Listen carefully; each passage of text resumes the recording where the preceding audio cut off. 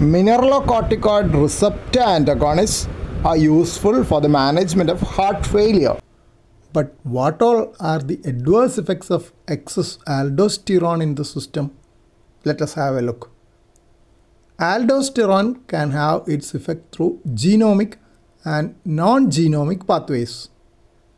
In genomic pathway, the effect is on the nucleus, causing transcription after binding to mineralocorticoid receptors.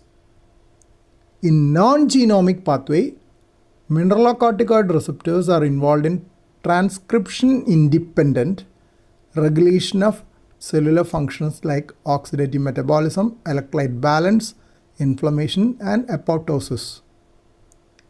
Mineralocorticoid receptor antagonists can counteract the effects of aldosterone, at least partially, on both genomic and non-genomic effects. But receptor antagonism and associated hyperkalemia cause increase in aldosterone levels.